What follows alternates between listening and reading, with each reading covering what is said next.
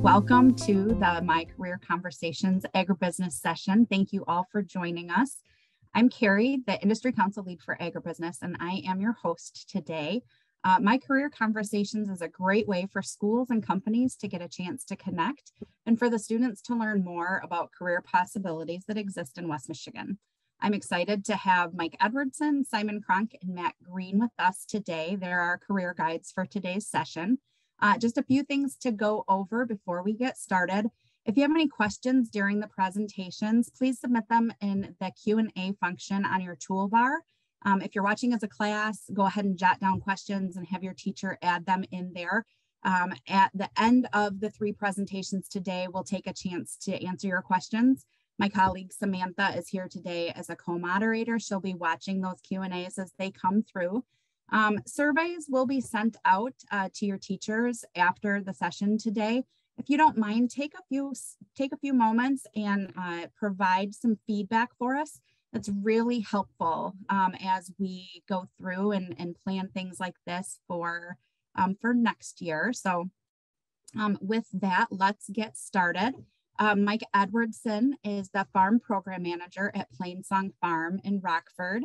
Welcome, Mike. Thanks, Carrie. It's wonderful to be here. Yeah, thank you. If you could just get us started today, share a quick overview of what Plainsong Farm is, the kind of agriculture work that you do there, and how you became a farm program manager. Yeah, absolutely. So yeah, Plainsong Farm started back in 2015, and it is a nonprofit educational farm. So by that, we work with a lot of community partners and organizations throughout the community to get them health and fresh produce. So all of the food that we grow at Plainsong Farm is donated, and it's to provide more access to those in need throughout our community. The specific type of farming and agriculture that we do is more farmers market, fresh produce, and it's smaller scaled. So if you think of like the size of a football field, that's kind of like the size of the growing area. So we are a smaller size farm, and we're growing everything that you would find maybe at a farmer's market or in the produce section at a grocery store. So everything from tomatoes and peppers and cucumbers and all of those things. So with that, all of the food that we grow, like I said, is donated, but the farm also serves to support programming throughout the community. So we do a lot of farm-based education, service learning experiences, and we have a robust volunteer program. So the farm acts as like a living laboratory for students throughout schools in the area to come and learn about how food is grown, where their food comes from, different things about soil health and watersheds and all of those things. So the farm both serves to bring healthy food to those in need throughout our community, and also serves as a context for programming and different things to happen for students and organizations and people throughout our community. Wonderful. So when you were in high school, were you thinking I'm going to be a farmer when I'm done here, or did you have a different career path in mind? Yeah, not at all. I don't think what I'm doing now, I thought I was going to be doing in high school. To be honest, I really didn't know what I was going to be doing in high school. I don't think I took advantages of opportunities like this, nor if I knew about opportunities like this. I just knew maybe I should go to college. Maybe that's a good thing to do the next step. But I had no idea I'd be involved in farming and agriculture, mainly because I didn't have any background with it. I didn't come from a farming family. My mother grew, flowers and vegetables and things like that, but I didn't grow up on a farm, and that wasn't like a career path for me. So I would say what I'm doing now is not something I expected to do, but it also wasn't out of the realm of possibility, just because probably the idea of what I thought someone to be a farmer or working in agriculture would do is a little bit different maybe than what I'm doing currently. Okay. What did you went to college? What degree did you pursue there? Yeah, and in college, I went for youth ministry and biblical studies. So I went kind of to the religious side of it, more involved in that educational piece. So I enjoy working with, students and people and just being able to teach and learn. So that piece kind of translated over, where that's a lot of what I still get to do today. I'm working with students as well as people throughout the community, teaching them about the different aspects of small scale sustainable farming, soil health, watershed health, where food comes from, et cetera, et cetera. All right. So what's a typical day like at the farm for you? You get up at 8 a.m., you clock in, you're done at 4:30 type of a deal, or a little bit different than that? It's a little bit different than that. I think anyone working in farming, agriculture, there's a large degree of flexibility within the job, but you are more dependent on forces outside of that 9 to 5. So like today it's raining, so it's a little bit harder to do certain things out in the field with conditions. I would say early mornings can be a big part of it, especially early on in my career at Plainsong. Late nights, depending, some weekend work if you have to go over to the greenhouse and get things watered and kind of tend to things. The work is very seasonal. So I would say right now we're trying to plant a lot of things out into the fields. So the work is a little bit more intense and the days can be a little bit longer. I will say for Plainsong specifically, as the years go on, the hours do become a little bit more normal, where I can start my day more at like 8 a.m. and be done by 5, with a little bit of, having to do some work outside of that. But I will say for anyone in farming, it is seasonal, where the spring, summer, and fall can be pretty intense and pretty heavy in terms of the hours you need to put in, just because you do have shorter windows to get some of that work done. To even translate it to another field, it's almost like if you were working as an accountant or doing taxes. Like there's a certain season when that's going to be a little bit more intense, where you have to get all those things done. For farmers in the spring and the fall, when they're planting or trying to harvest, sometimes you do have to put in the extra hours just to get the work and the tasks done. What are some of the myths about being a farmer? Things that you see on TV that might lead somebody to think one thing about your occupation that really, as you've been doing this for a few years now, you've realized it maybe isn't quite the same way as it's presented. Yeah, when I thought about this question, I was like, oh, what would my job look like on TV? I guess if you've seen, and I know this showed up in like different Super Bowl commercials and things like that, but maybe the stereotypical like farmer, it's probably like a truck commercial trying to showcase, a certain like Ford or Chevy truck out in the field with all of like the grain or the corn growing and things like that. And there's this emphasis on like taking pride in hard work and, stewarding the land. And I think all those things are true. I think what I've found is that farming and agriculture, that sector is so much bigger than what you think it is. I think a lot of people, when they think of farming, they think, oh, it's like, okay, I'm going to be out there maybe jumping on the tractor and planting things and harvesting things with the combine. And it's pretty, couched into that specific type of job, where I would say when you work in farming and agriculture, like the sky's the limit. There's so much out there because you're working with food and food products. And even here in Michigan, I think that's like the second biggest sector. So there's just so much to do. And to give my example at Plainsong, I do a lot with education. So I work a lot with students. I put on a lot of like workshops. We go to a lot of conferences, things like that. So people interested more in like teaching or even community development or social work and things like that, but also enjoy being outside and growing good food and making that accessible to folks in their community. Farming and agriculture is a very viable path to take to meet those ends. So I think that's the biggest thing. It's not just the typical like straw hat on a tractor in fields. There's a lot of different things you can be doing and a lot of different skill sets and talents that you can bring to this type of career. You are spot on. Agriculture, agribusiness, when we look at the whole farm to plate aspect, is the second largest industry in the state of Michigan. In West Michigan, we have about 26,000 people working in this industry. So it's everywhere. It's a lot of stuff going on. So day to day, what are the types of things that you like most about your job? And maybe flip side of that, the things that you like least about it. What where you finding joy in what you do? Yeah, I mean, the biggest thing for me is it's the variety of work and even the challenge of it. I both enjoy like being able to sit down and really like think through like what the plan is going to be, all the different logistics and management that needs to happen on the farm side, but then you also get to implement that as well. So there is that piece of putting in that hard work of researching what you need to do and putting a plan together, but then being able to go outside and work in the sunshine. It's kind of nice. So there's a lot of flexibility there. I say like you don't feel like you're stuck like at a desk all day. You get to do a little bit of back and forth. And you're constantly learning each and every season and each and every year. There's always new things to learn. So I like that variety.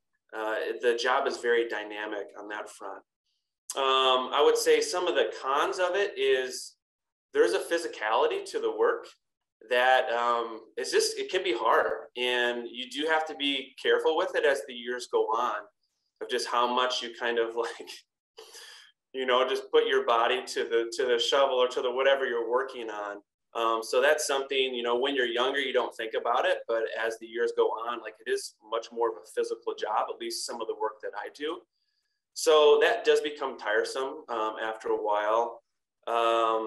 But it is kind of that balance where you do get the joy of being able to work outside and have flexibility and do a job that's a little bit more dynamic.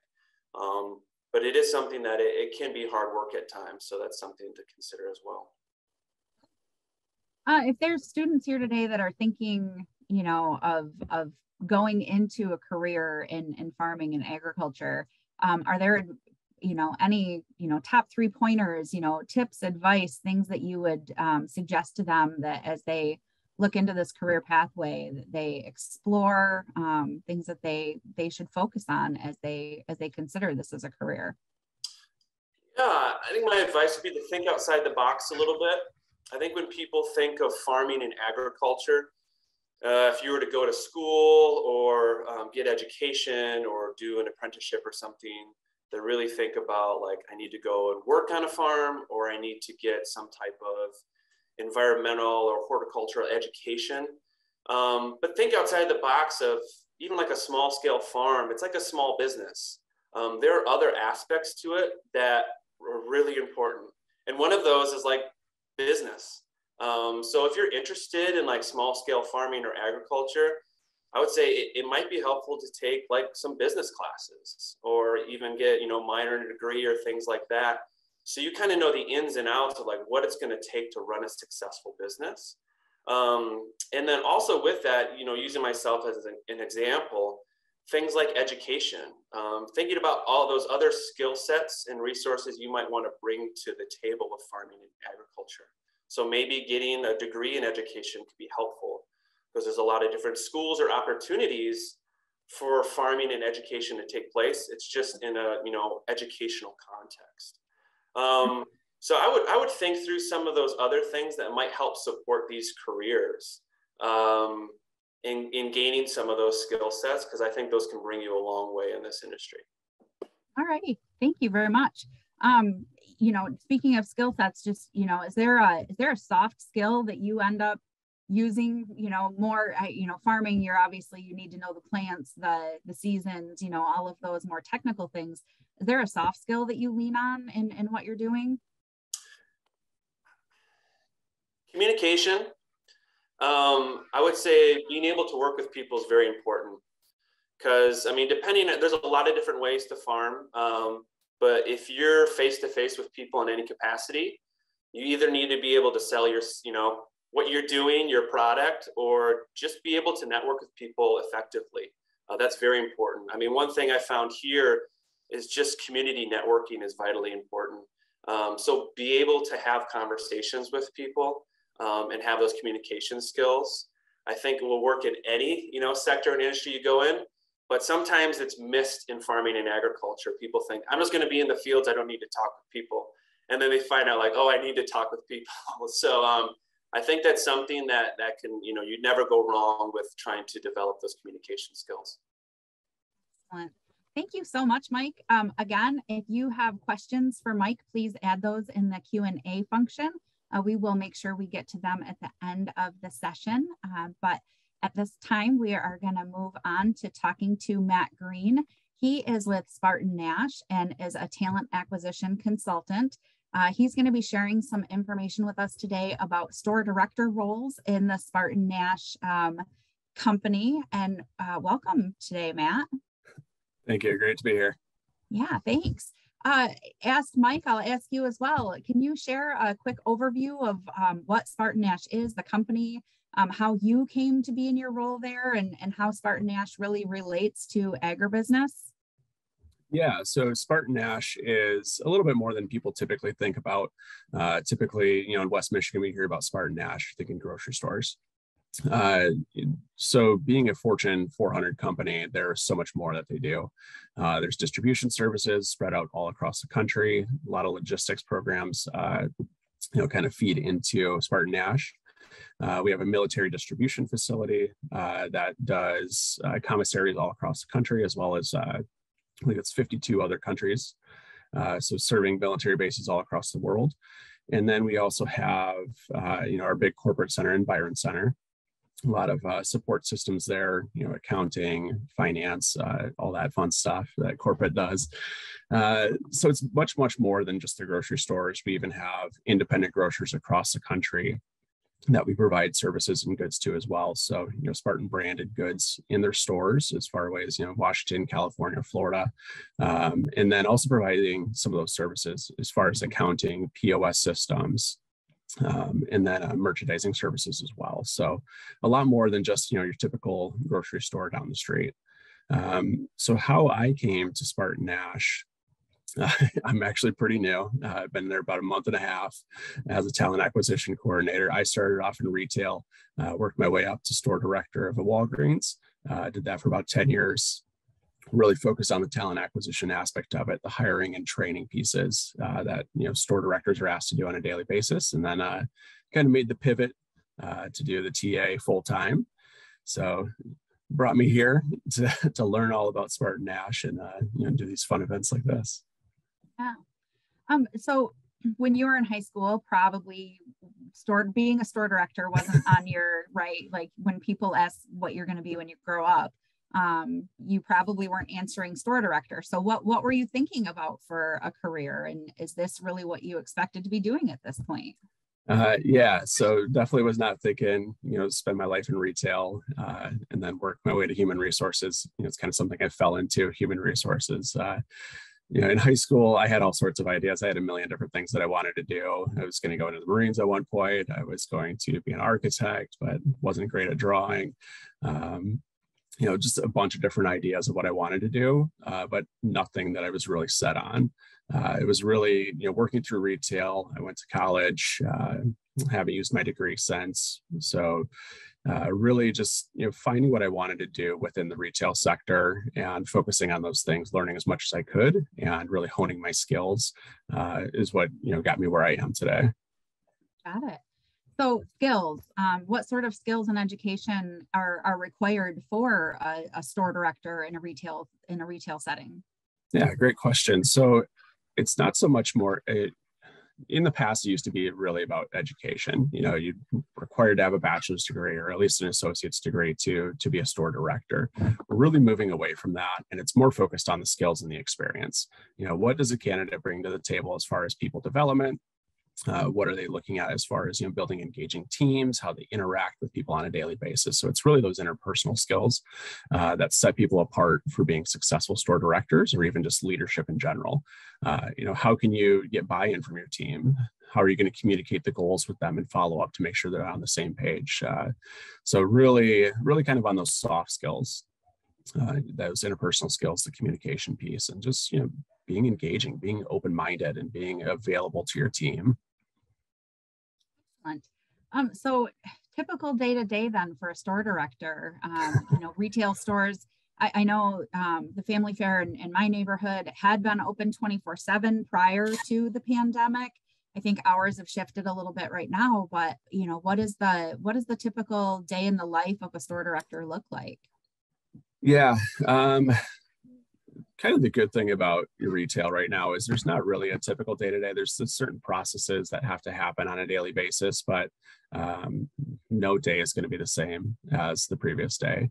Obviously, there's a lot of business related calls, a lot of looking at your metrics, your profit and loss, but there's a big focus, especially in SpartanNash right now, on those people development skills. Working side by side with your team, no matter what level they are in the company. It could be an entry level cashier, working with them, ensuring that they are prepared in their role, and then they are set up for success, really. So it's a lot of 7 to 5 for store directors and assistant store directors, typically Monday through Friday, and then it rotates with every other weekend working.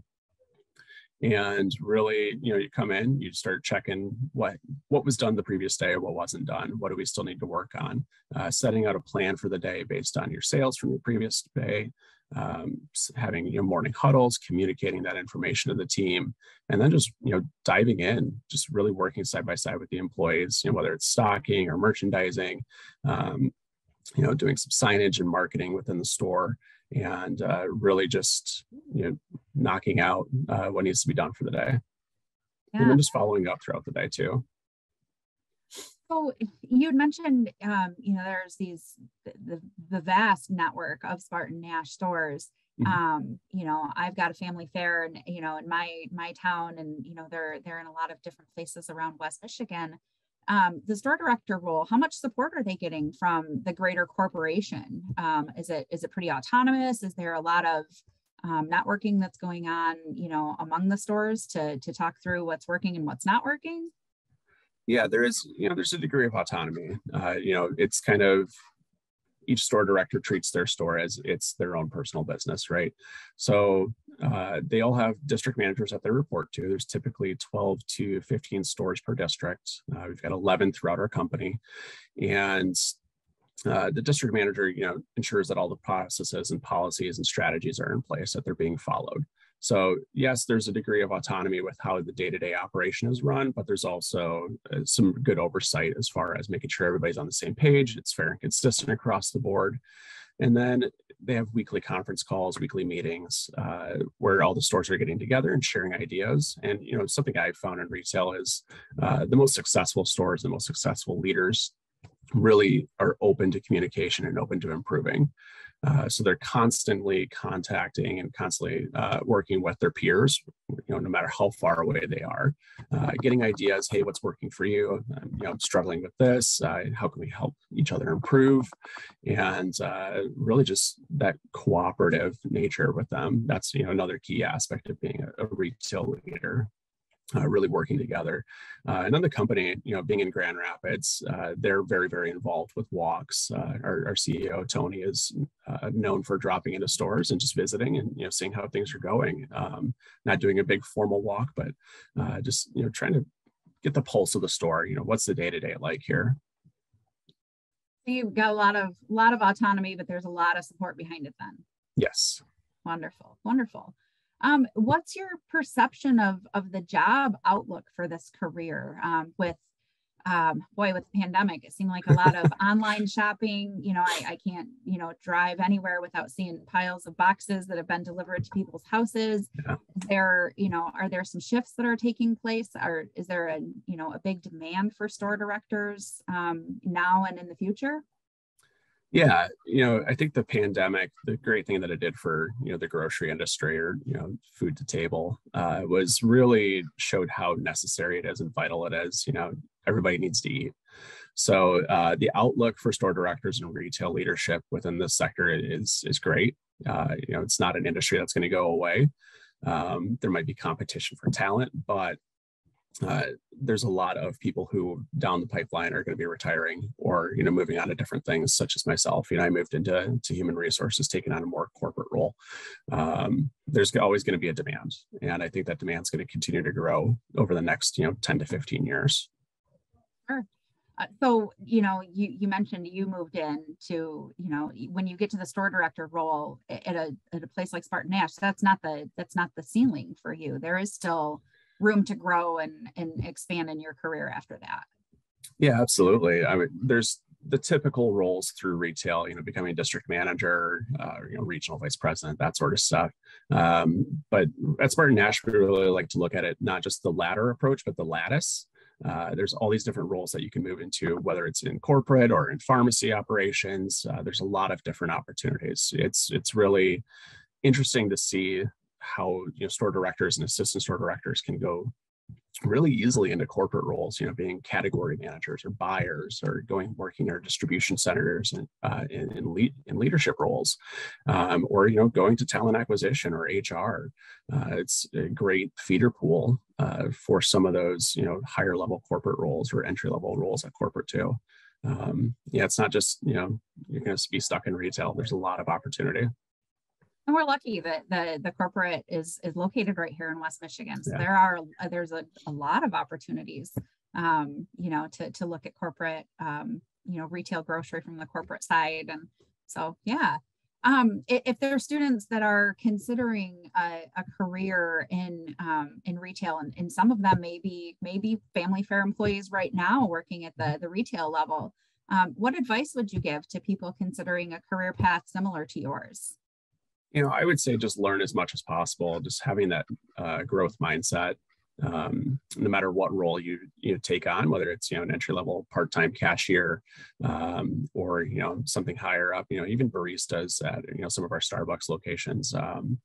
There's a lot of opportunities for growth, and those who are focused on personal growth, as well as the growth of their team members, the people that they work with, they're the ones who are going to be the most successful. So being able to build an engaging atmosphere and then just constantly learning, those are the things that really get people far in retail. Lifelong learning is important, I think, in pretty much every role that you could ever go into. So thank you so much, Matt, for jumping into this new in your role and being willing to share your experiences that got you thus far. And you're got a lot of room to keep growing there at Spartan Nash. So we appreciate you. We appreciate you taking the time today to be here. Any questions for Matt? Make sure you add those to the Q&A function. And then we are going to talk to Simon Kronk. He is with the Muskegon Area Conservation District. It looks like maybe also the Newaygo Area Conservation District. He's a MEP technician. Am I saying that right, Simon? Yes. Hello. Thank you, Carrie. I will elaborate a little bit further on acronyms that consume my industry. I will try to keep them light, but my name is Simon Kronk. I serve Newaygo and Muskegon County Conservation Districts. We're a not-for-profit organization, serve as public servants, if you will, that we're the main source for natural resource information and connection for soil health, forestry, the federal farm bill dollars, Farm Service Agency, many roles in conservation come out or start here at Conservation District. So the hat that I wear on the daily basis is MEEP. The program is called MEEP, and it's Michigan Agricultural Environmental Assurance Program. And I'm not sure if folks out there know what the MEEP standardized testing used to be in elementary. Here, I think it's changed its name, but it is, I have to live with this acronym still. So it's a program focused on commending stewardship on the farm and promoting best management practices for soil health, watershed, water quality, safe herbicide, pesticide storage, fuels, and irrigation monitoring and recording, and just overall best management on the farm. So it's a good neighbor program. It's a voluntary program, and it kind of promotes sustainable agriculture throughout the state. And there is 42 of us, and some serving multiple counties, some serving individual counties, but every conservation district has a MEEP technician. Okay. And so how did you come to be in your role? Were you, was this on your radar and, before you got out of high school? It was not. As echoed earlier, I think I had a lot of ideas for what I wanted to do out of high school, but I had no plan or solid set goal. So originally I went into plastics engineering based on friends and family who said it was a great career, ton of job opportunity. I realized within one semester that was not the environment I wanted to be. And I leaned back, I took a step back, and it was a hard time. And I've always loved the natural world and loved growing plants, and have had a garden for all my life. And so I said, I'm going to go into environmental biology. And it was very, very strenuous into, pretty hardcore science and organic chemistry and physics and the full suite of science. And it was eye-opening and challenging. But shortly after graduating, I finished that degree. I found I love forestry. So I went into forestry and worked up in the UP for a couple of years, got back home, got involved with the board of directors here. I was just looking for more boots on the ground, community engagement, and try to instill some new concepts and new passion to our local conservation district. And upon joining the board as just a volunteer, a job opportunity opened up here in sustainable agriculture, and I was on board for it. So here I am. Yeah. Wonderful. Yeah. So lots of overlap there, though, that, there's lots of paths into the job that you were able to find. Absolutely. I think anything in natural resources all starts from getting into the field. And I think if there's one piece of advice I would share that I didn't pursue enough post high school or even during college was those summer seasonal jobs. Mike Edwardson over there, go work on a farm for the summer, go out, go find, there's some of the best jobs, you meet some of the best people, get in the field. I learned my path and what interested me in my career from getting out there. And it can be grueling, inclement weather to long hours, time away, living in bunk houses. It's all extremely rewarding when you look back on it. So I always am in favor of looking for field jobs to promote and develop your work ethic and networking. So. Absolutely. So your day to day, what do you most enjoy about being in this role? Is there, things that you just absolutely, on the days that those are coming up on the schedule, that's the days that you're really looking forward to? Yep.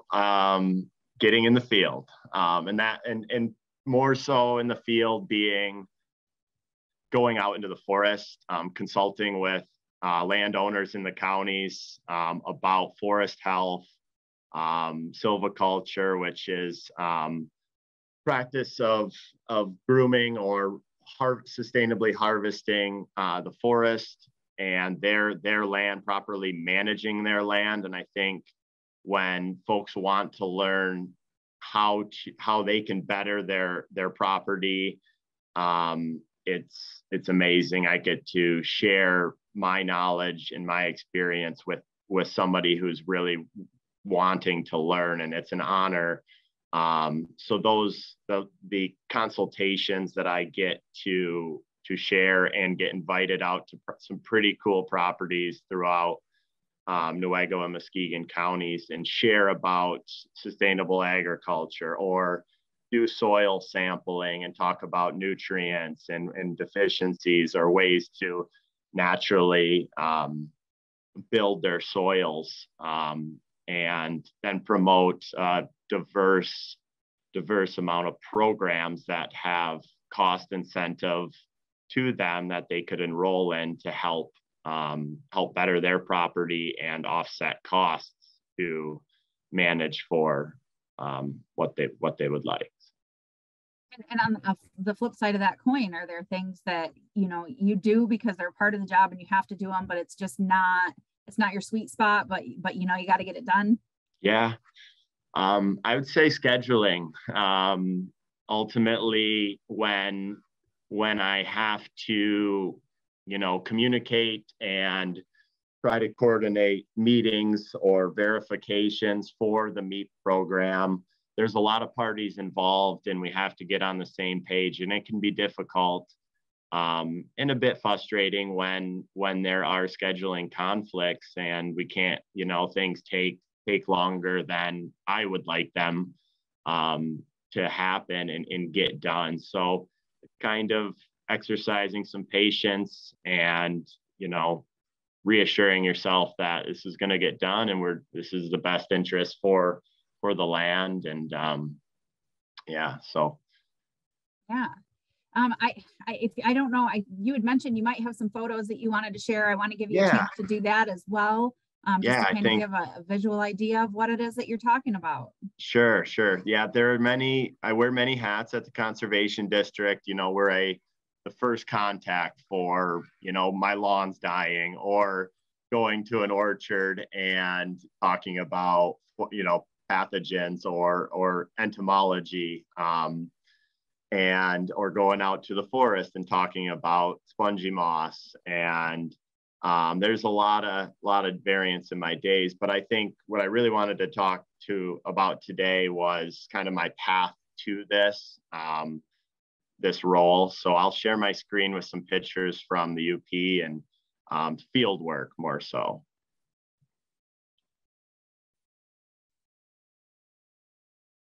Okay, that's just my brief introduction. I do apologize. I am going to slide through a few of these due to time constraints, but I would just like to share some photos. Are you able to see my screen? Yep, we sure can.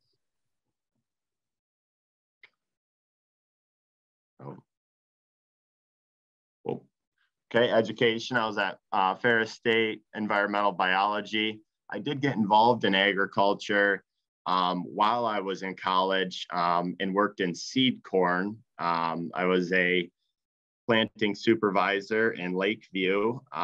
It was an excellent job. It started as an internship, and I could do it during those summer months while I was out of school. So not being raised on a farm, there is still opportunities in agriculture if you have the strong communication and willingness to work, and they're excellent careers. So skip that.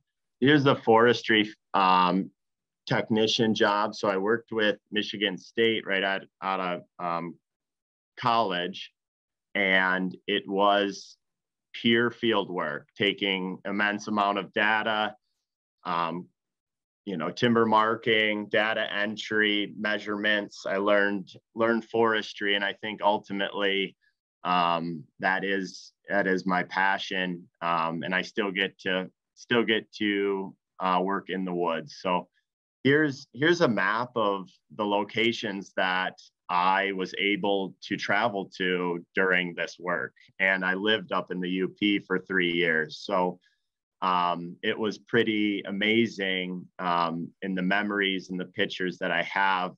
Those are all the pins, and this project is still ongoing. So there are many job boards out there. I have a list of them I'd love to share, and I'm always open to contact for more information because it can be really daunting and difficult, folks going into biology, because, you know, I think society shares that it's laboratory and cellular work when oftentimes there's a lot of field components. Here's some days in the field. There's a quadrat, some of our measuring devices, pretty rough, but you know, and we're in it, and we're surveying the forest floor, identifying all the species and size classes. This is a really cool one. This was at one morning, we're walking out into the field, and these were about 5 to 10 feet apart from each other, a wolf track and a black bear. So that was, we saw quite a few black bears, never saw the wolf, but I wear a size 11 and that's a steel toe boot. So they're pretty big. And of course it was raining. So this is a pretty picture. We're looking at regeneration of seedlings. And we are identifying what's coming back after a logging prescription. This was one I really wanted to share, and if you're taking notes, jot these down and explore them. Texas A&M job board, there is tons of seasonal employment with very little experience or education needed. Oftentimes they're ideal for that summers between college or vocations. And yep, Ecolog, and let's see, and then the NRCS, which Natural Resource Conservation Service. They are a federal organization, that agency, so to speak, that handles with federal farm bill dollars. Soil science is huge right now, and there is going to be a huge push for employment opportunities in soil science. So that is happening. So, yep. So you mentioned, you know, all of these are opportunities to get out in the field. And these are opportunities that students could take advantage of. You would not need to already have a degree. There's not a soil science degree that would, or biology. Just getting that experience could lead to a long-term career in sustainable agriculture. Yes, it could, exactly, and it did for me. You know, the soil science and the NRCS route is a more formal and more linear path. So you would need a soil science degree, but like the forest, Texas A&M job board, there's studies, they're all research projects that are going on in fisheries and wildlife, agriculture, forestry. Those are excellent stepping stones in building that resume.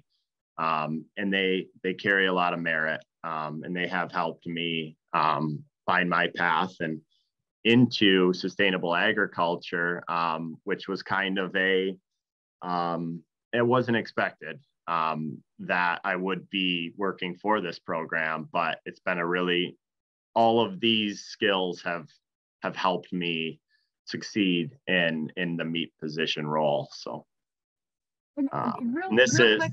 Yep. Oh yeah, I was gonna say real quick, just gonna ask you, you've got you said there's 42 conservation districts around the state. There's one in every county. Meat